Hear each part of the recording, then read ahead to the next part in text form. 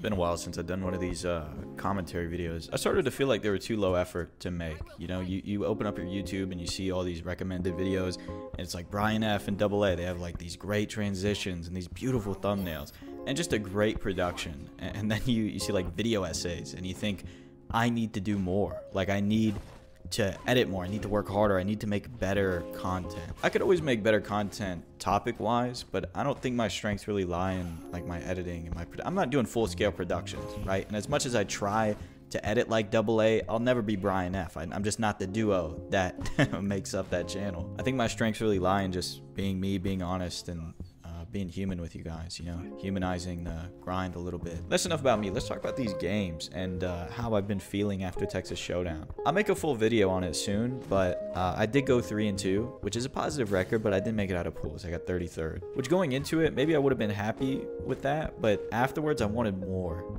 you know? I really wanted to be a competitor in my last Street Fighter 5 tournament, not drown in pools, but that, I don't know, that feeling is very bittersweet to me of wanting to make it to that like higher percentage of the player base, right? Because I think when you start, it's very easy to get better than the top 80% of players, right? Like you get all the way up to Diamond and it's like, okay, now you're pretty good. But then like the game really starts, you know, then you have to work your way up through the actual good players, and that's where things get really tough. And that's where I started to learn that these games start to mirror life in a way where you have to do things that you don't necessarily want to do in order to win. And I'm not talking about in the short term, like winning a ranked match. I'm talking about being a competitor, like being a sustainable winner, having consistency. There are things that you have to do that you just don't want to some days, or at all. But I don't think you really feel the gravity of it until you're maybe like in the top 10% and you're really jockeying to make a name for yourself. Like to really start winning against good people, you don't realize that it can't all be fun and games all the time. When you're working your way up from like, let's just say bronze to diamond, right? Not that the ranks are super indicative of your skill level, but I think it's a very easy scale to use.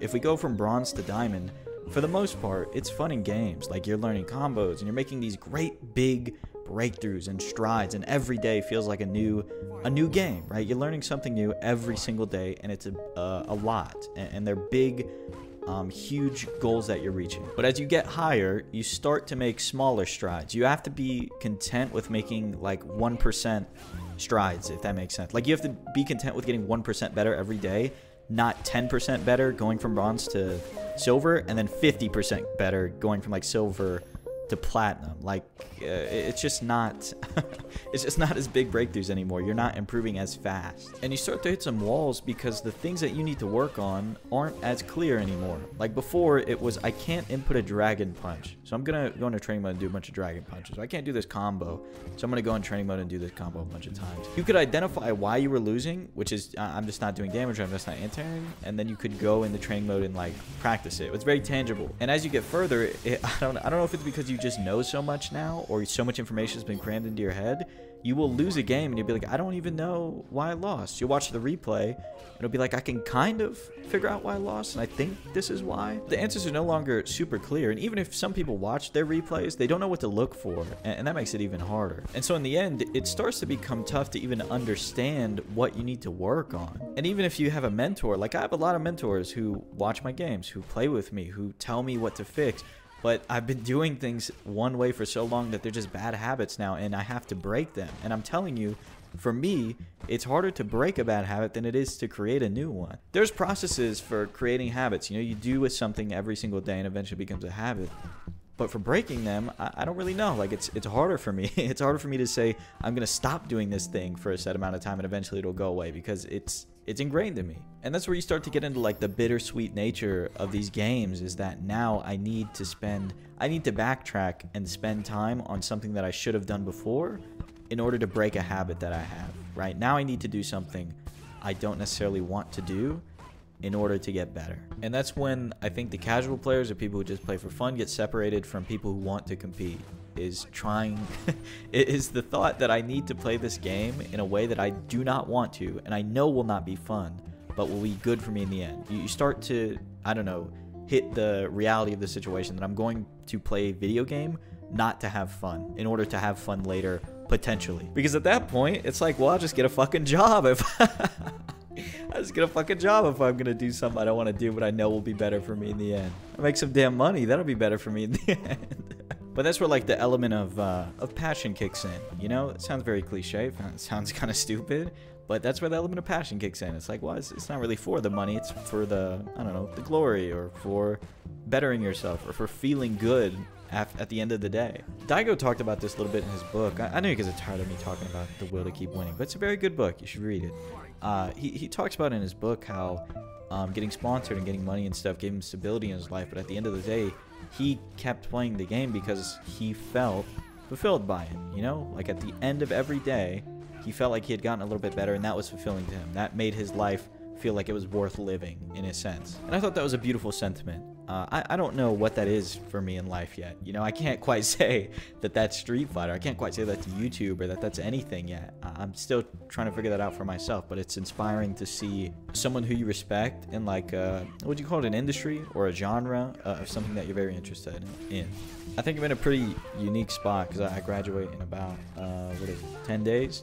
9 days? Wow, 9 days. I'll be graduated, and I don't have a job lined up or anything. I don't have anything to do for the next year. That's what I told my parents, is I'm gonna take a year to live my life. I'm 24. I've spent a little bit too long working on. I spent 6 years working on a 4-year degree because I try to cut corners and save money going to community college, but you know, credits don't transfer, things like that. You know, life happens, and I took 6 years to do it.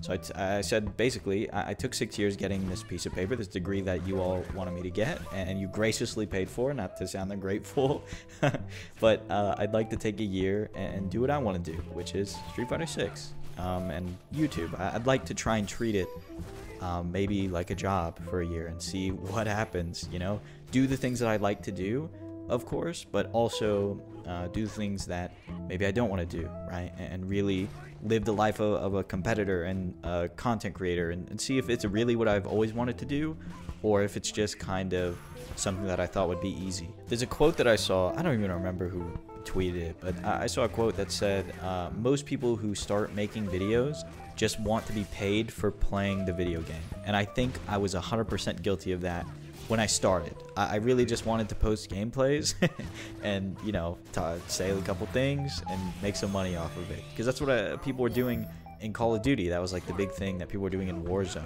The thing that I failed to account for is that those people are very good at the game, right? They don't need to have a personality or talk about themselves or talk about anything. They can just play the game and people will flock to them. And I'm not there yet, you know? I can't post a commentary list, a gameplay video, and hope to get any views on it. And even if I was, I think at this point, I'd still talk over it. I still like talking to you guys, and I think it's very therapeutic to just get on the mic and talk to however many people end up watching. But yeah, I really want to be a competitive threat in Street Fighter 6. I was going to say I want to be a threat in Street Fighter 6, but it sounds kind of ominous.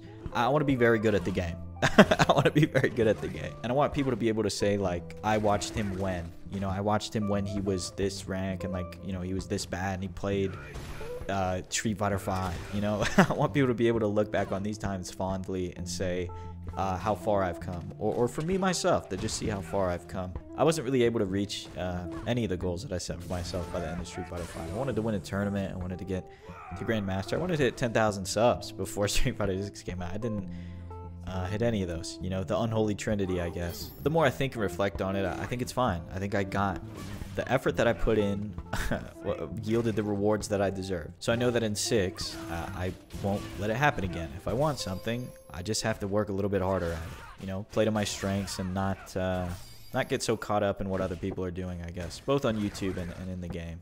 That's kind of the end of my rant. If you made it this far, leave it in the comments, because like I always say, I don't know who makes it all the way 9 minutes through me rambling, but I'd really appreciate it if you left a comment and let me know, and I'll put a little heart on it and reply or something. That's all I can really do for you, right?